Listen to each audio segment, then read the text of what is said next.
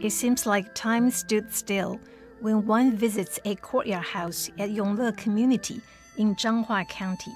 With their tiled roofs and beams decorated with auspicious animals and flowers, the traditional Taiwanese architecture brings a sense of nostalgia. Yunglo community is a typical agricultural village. One resident says the large courtyard is mainly used for drying rice husk.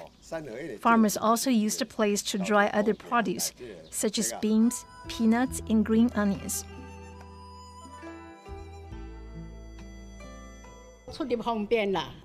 Another resident praises the house's excellent ventilation and accessibility.